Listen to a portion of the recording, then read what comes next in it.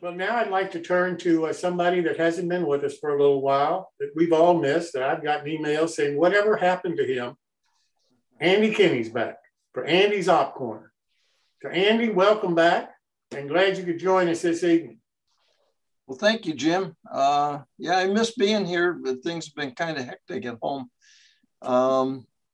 We're turning the corner, and we're hoping actually on the railroad to start operations after about 2 years. So we're working on that. I will share screen. There we go.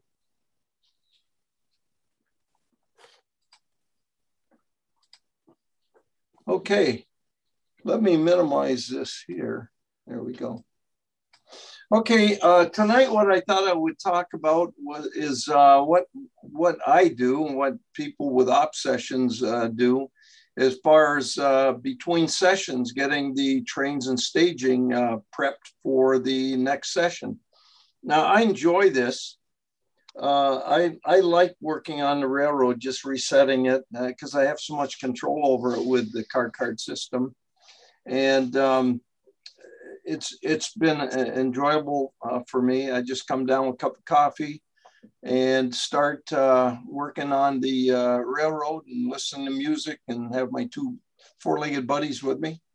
So tonight I'll walk you through this. Hopefully I can do this in 15 minutes, but let me get going here. So real quick, the railroad, the model portion of the railroad is this square box. I guess I should ask, everybody can see this okay? Yep. Yes. Oh, okay, thanks. All right, so the model portion is this square box here. Now the actual railroad, my railroad, not a real one, it comes from both the Chicago and Detroit main lines down to Indianapolis. From Indianapolis, it goes to Louisville, down to Nashville, down to Birmingham, Alabama, and New Orleans. And the reason I'm pointing this out is we're working at both ends of the railroad and a couple other spots. So Bowling Green is at the north end. It's right where we enter, just before we enter the actual model portion, or what will be the model portion of the railroad. Columbia is the other end, the south end, the Columbia, Tennessee. Rock Island and Nashville Road, you'll find in Columbia. And the B&O and Nashville Road, you'll find in Bowling Green. And going back to Rock Island, the actual Rock Island went as far as Memphis. So I extended that on its own track to Columbia. And then from Columbia into Nashville to go to Ribo Yard, the Rock Island runs that on the Nashville Road. The B&O takes the Nashville Road track from Louisville down through Bowling Green to Nashville, and it meets the Rock Island at Ribo Yard. Ribo is a play off of Rock Island and B&O, so it's an interchange yard for the two. Nashville Road comes from the Great Lakes all the way down to the Gulf, and all three of them mainline trains stop at Nashville and do their work at these yards. Most of them tie up right there, or they terminate, or they start from Nashville. A couple other spots, the L&N, I'll point that out, and the Tennessee Central. Then down here, the NC in St. Louis. Okay, the Bowling Green, Kentucky, there's actually 10 tracks, as you see here. And on the other side, you can just barely see some tracks. There's 12 tracks on this side. Up to a short time ago, this was used for storage, so we didn't use that side. Now we're starting to get it ready as we get into passenger service. So the Bowling Green, you see quite a few B&O, and you see Nashville Road. The L&N and the Milwaukee Road actually co-owned the Nashville Road. They bought it out of bankruptcy. And so you'll see Nashville Road, L&N, and Milwaukee equipment on the Nashville Road. Feel free to stop me as I go through this too. It might be easier to answer questions than to wait till the end. At the other end of the railroads, Columbia, you see Rock Island. And this end of the railroad from Nashville to Birmingham, is the last bastion of steam on the Nashville Road. It won't be with us much longer, but in '56, it was still here. And we run all steam south of Nashville to Birmingham. And you can see some trains are double-headed. So we put 2 crews on them. Okay, Guthrie staging for the L&N and the Tennessee Central. This is a double track main for the Nashville Road right here. It goes to single track. And right at this point, the L&N comes, you can see a train along the back here. There's actually 2 tracks. And one train goes to Gresham Yard as an interchange or a transfer. And the other one goes to Ribo Yard as a transfer, and they run daily. So when they leave, they come out onto the Nashville Road track and head to the main yards. When they come back, go through that loop, around the back, and then come and stop right here. In Tennessee Central, it's a stub end back through the wall, and we'll pull the train out, just reverse everything, or I should say, put the engine at the other end and shove them back in. So he's just a local, comes out to switch a couple of towns and goes back. Then Franklin Junction, NC St. Louis is right here, and there's 2 tracks behind this this hill here. It's a view block. And so they come out of here, and one goes to Gresham Yard, one goes to Ribo Yard each day, transfers. Gresham Yard is Nashville Road main yard. That's just about all the trains will stop at this yard except for the B&O Rock Island. And this is Ribo Yard for the B&O Rock Island. So now after each operating session, trains that are in staging that will run in the next session, and that's important, only whether they're going to run in the next session must be reset. It takes about 3 6-hour sessions to run a 24-hour clock, the railroad 24-hour clock. So I don't want to reset everything. I just want to reset the trains that are going to run in the next session. And this is how I handle that. I think you've seen this board, at least some of you have seen this before. It's three panels, and we'll be working with this panel today. One of the things I want to point out here is you don't see the, right over on the left is where I keep all the train IDs and call times. They've all been pulled from this, but you'll see them in the next shot. And this gives a list of all the engineers or the crew and the times that took on duty, off duty.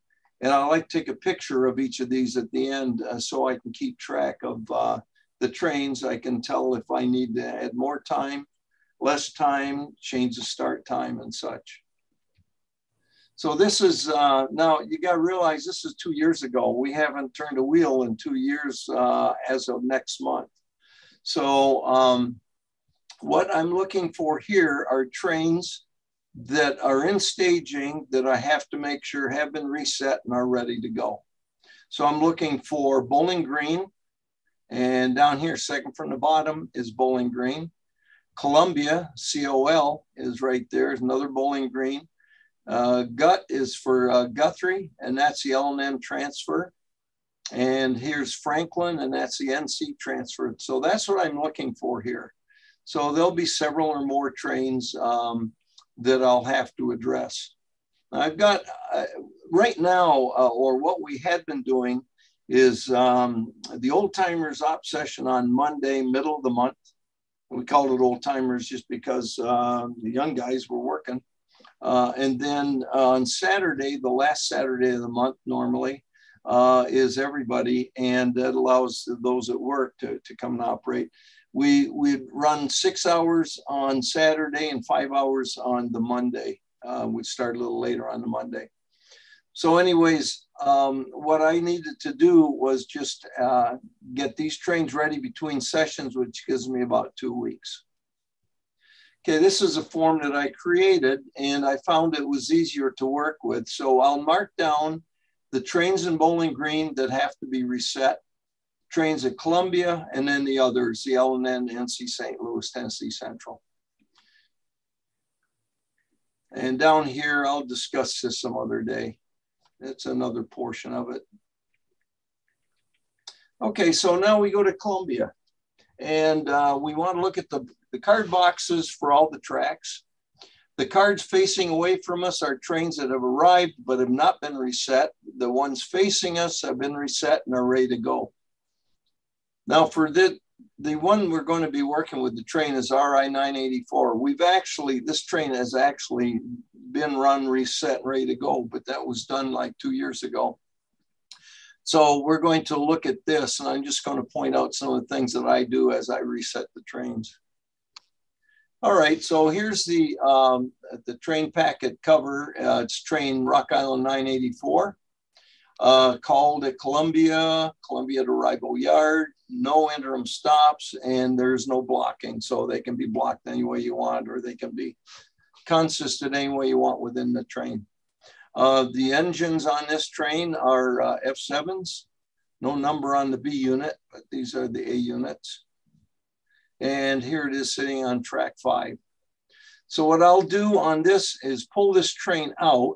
I'll either take the engines off and just move it by hand, or if I turn the power on and run the engines. And what I'll do is I'll pull it out, then I'll back it down the fascia track, the track right along the fascia. I find it the easiest way to work with it. Now, the next thing I do, I'll take all the car cards, I'll lean them up against the cars all the way around. This gives me, it's for a couple of reasons. One, it works for me. It's close and easy to read. But the thing is, I can be sure that the cards are correct for each car, and that there's no missing cards. So it helps me get a good start on making sure the train is what it's supposed to be. And then what I'll do is I'll go through these cards and I'll work the waybills. Some waybills, as I'll point out, you can just rotate. Most of them, however, will be one-sided, coming from industries or customers somewhere on the model portion of the railroad. So when they arrive here, they're pulled. And then I can put new waybills in the cars, or I can remove the car and store it. There's different things I can do. So just going over some of the waybills, showing you some of the things that I look for.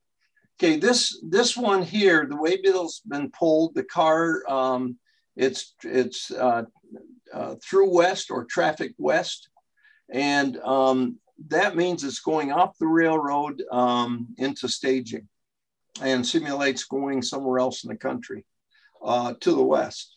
And Rock Island is the only one that goes west. All the cars going west go through Rock Island, Rival Yard. So this car here, I either have to get another waybill for it or remove the car. So that's one way of handling an empty car that's when empty goes the opposite direction that the train's going. Okay, the next one is continuing in transit. I have quite a few cars that go from LCL Freight House to LCL Freight House, and you can see from Memphis to Nashville. And I've got them coming from all different cities, from the north, south, east, and west. And they come in on all 3 railroads. Actually, more than that, they also come in on the L&N, NC St. Louis through the transfers.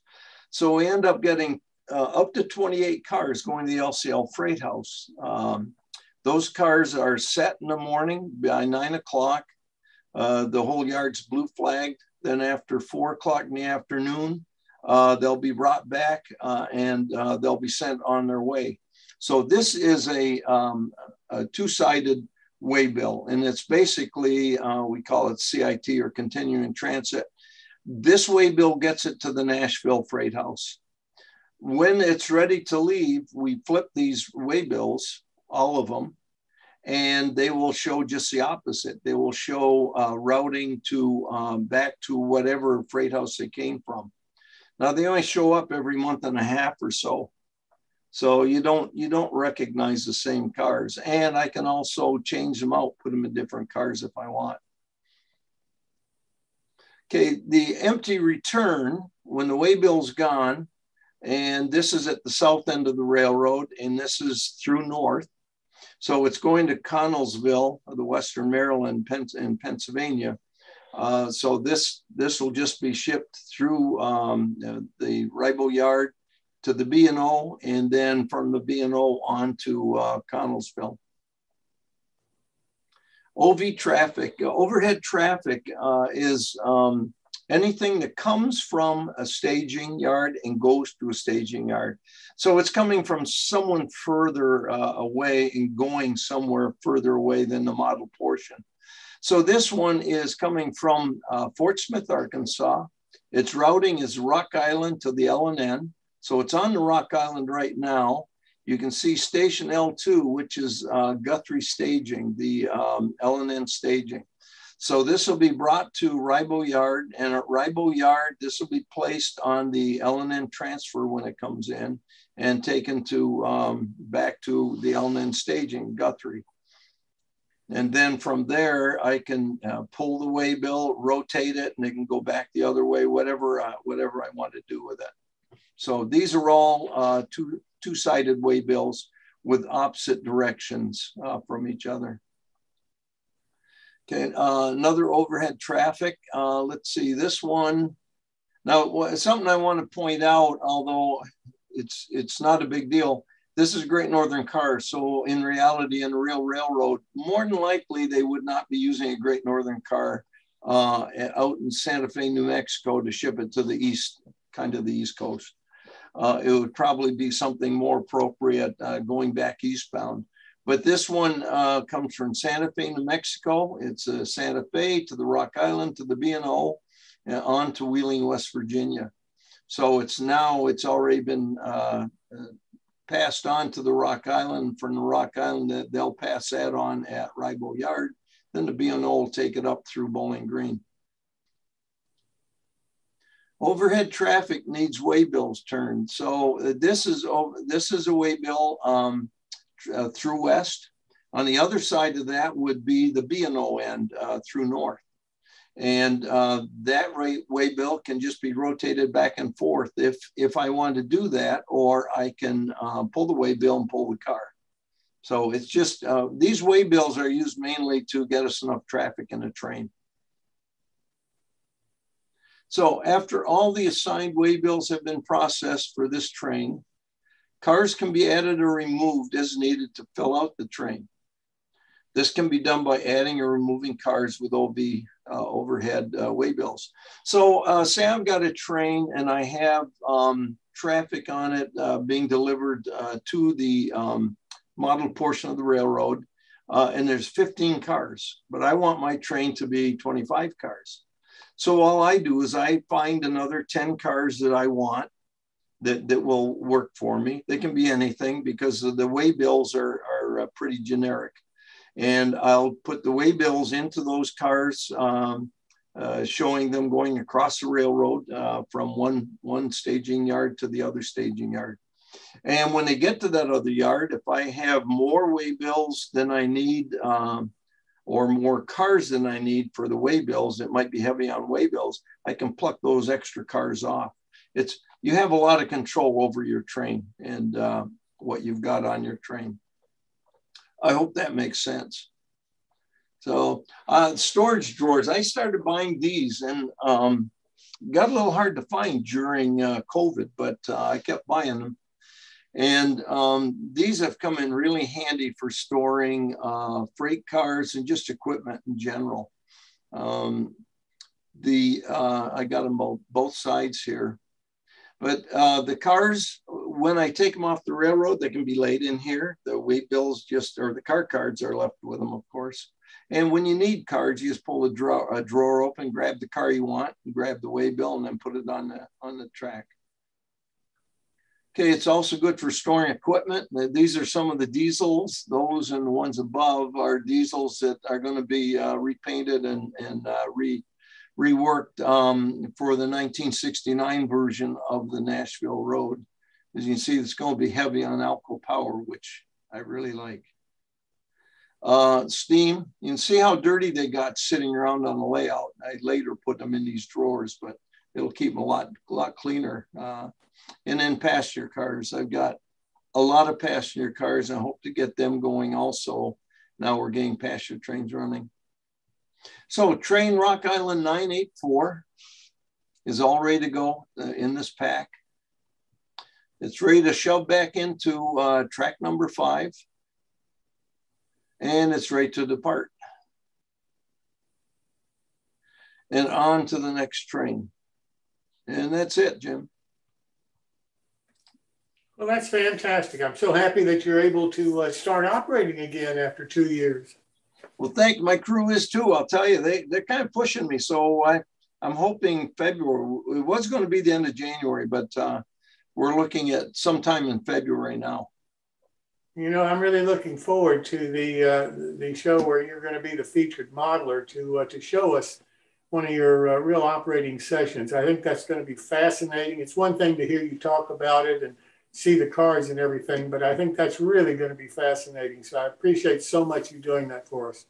Well, thank you. Yeah, I told my crew, and we're going to, once we get the trains running, we're going to work on it, just doing a video of it. I've got to do a test video to see if I can do it live or if it'd be best to video, you know, make a video program and hopefully play that, but we're going to work with that. Thanks so much, Andy. I appreciate it. Oh, thank you, Jim.